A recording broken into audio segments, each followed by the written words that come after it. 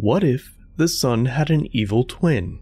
The concept might sound like just another wild conspiracy theory, but it's actually a popular idea among many mainstream astronomers, one that seems to be gaining momentum with each passing year. Astronomers call this hypothetical twin Nemesis, and it could be hurtling towards the Earth at this very moment. But how could this affect our solar system? Is there any evidence to suggest that Nemesis even exists? Let's find out.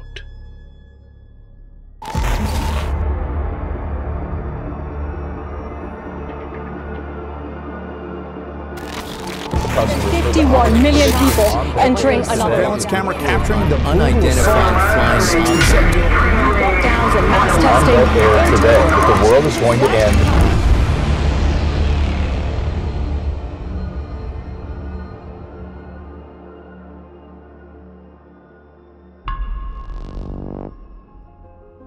The basic concept is quite simple.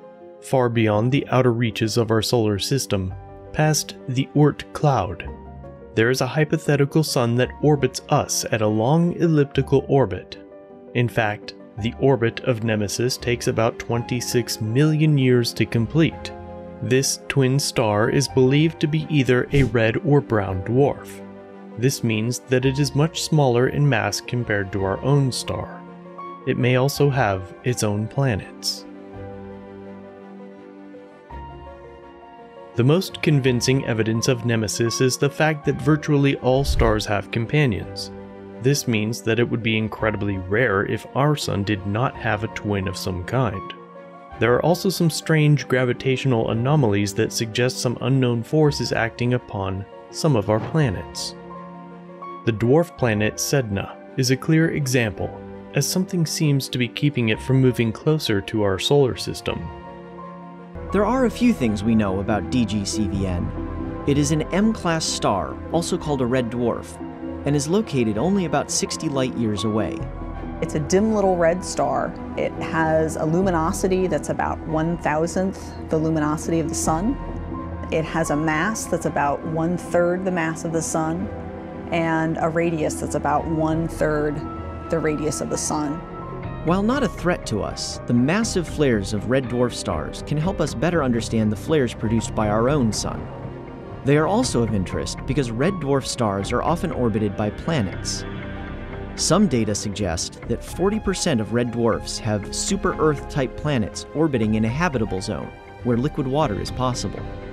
If this is true, then they are good candidates for supporting life.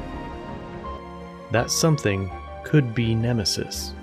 But perhaps the greatest evidence of Nemesis comes not from our stars, but from beneath our feet.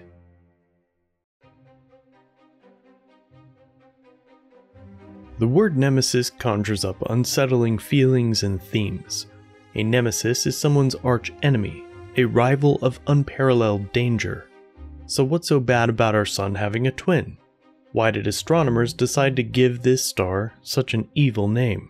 To answer that question, you'd have to examine the fossil record.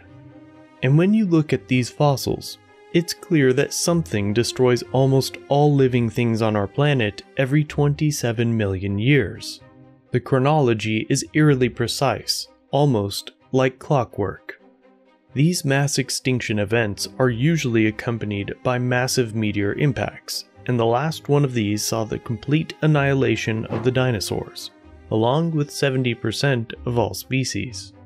So what does Nemesis have to do with meteors?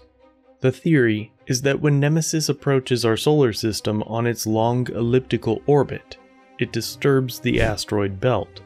Suddenly, giant chunks of icy rock are flung towards Earth, and with so many flying towards us, it's almost impossible to avoid an impact. Of course, there's always a chance our planet might emerge from this asteroid minefield unscathed, which might explain why we're currently 30 million years overdue for a mass extinction level event.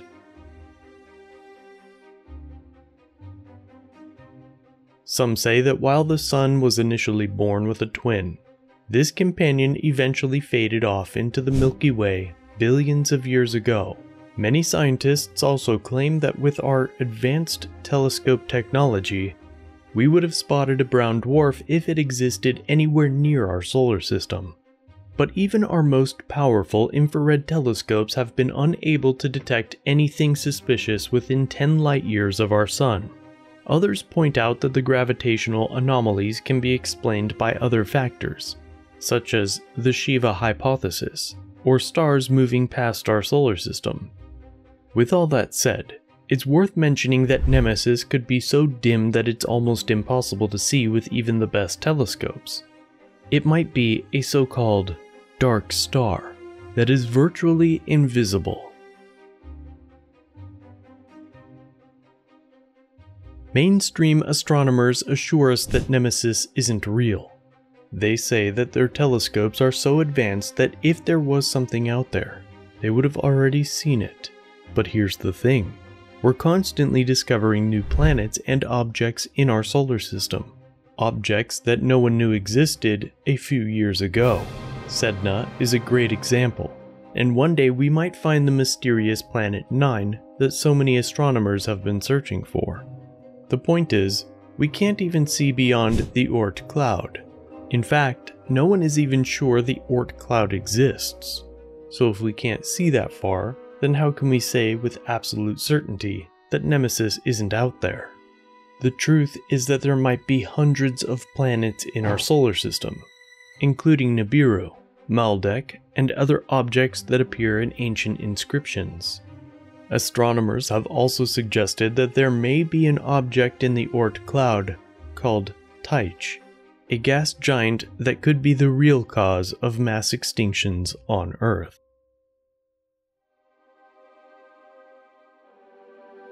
No matter how you slice it, our solar system still holds many mysteries.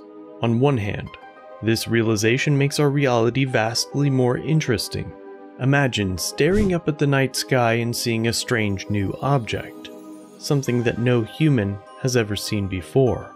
On the other hand, this strange, beautiful light may get bigger and bigger with time, and it ultimately impacts our planet and spells doom for the entire human race, and almost every other living thing on Earth.